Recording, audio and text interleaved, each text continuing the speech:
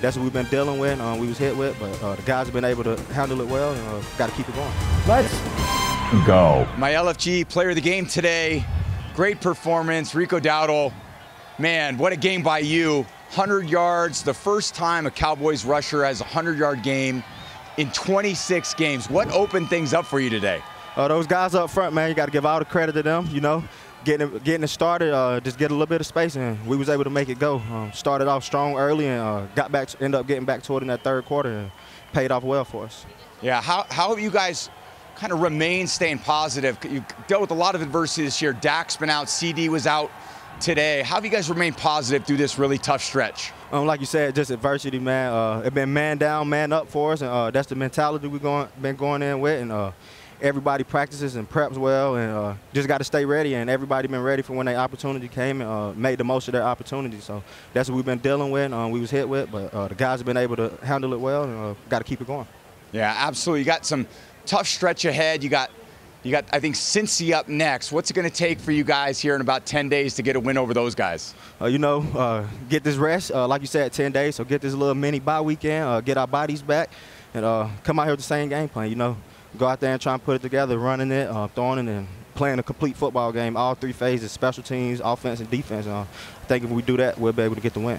Awesome. Hey, I had a first bite of my turducken today. Do you even know what a turducken is? You see Mike and all those guys eating one? Yeah, I seen them over there eating, man. Yeah. See if you can get a bite. It's pretty good, man. Congratulations to you and your team. Way to go. Really happy for you. Have a happy Thanksgiving. Yes, sir. You too. Appreciate it. Week 13 is in the books, and these are my 3 stars of the week. First up, Russell Wilson. He had himself a day on Sunday. He was the first Steelers quarterback to throw for 400 yards and 3 touchdowns since Big Ben. He looked like a point guard out there.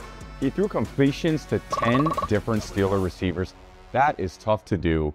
Let's see if he can stay hot against the Browns this week. Next up, Leonard Williams. What a day for the Big Cat against his former team on Sunday. He filled up the stat sheet. 2 sacks, a blocked extra point, and a pick 6.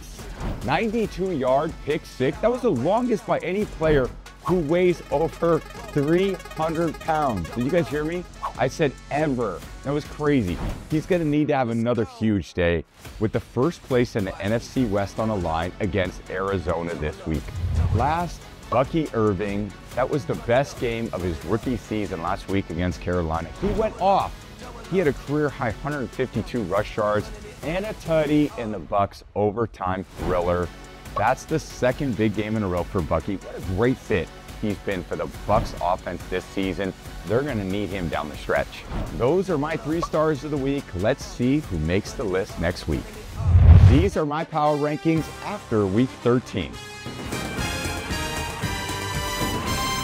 Coming in at number 5 in my power rankings, it's the Minnesota Vikings. Sam Darnold, he's continued his great year. He led the Vikings to their 5th straight win. This team gets it done in close games. They're 7-1 in one-score games. The Vikings, they're going to look to make it 6 straight against the Falcons at home this week.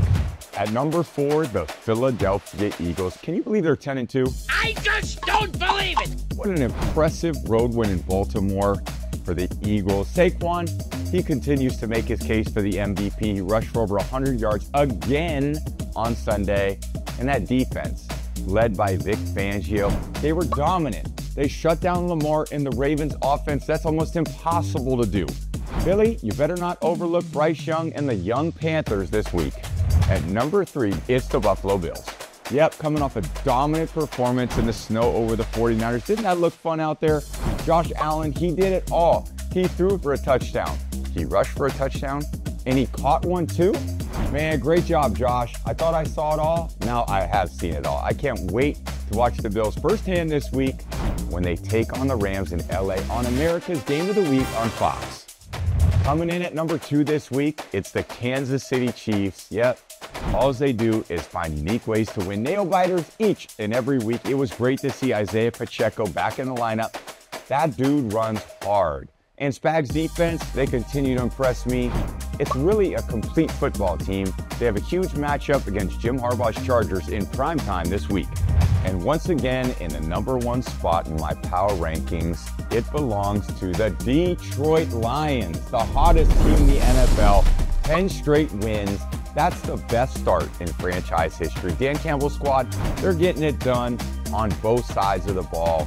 They got a top 3 scoring offense and a top scoring defense. I can't wait to see their divisional matchup against the Packers on Thursday night. That's going to be a ball game. That wraps up my power rankings after week 13. Let's see who plays well and is on the top in week 14.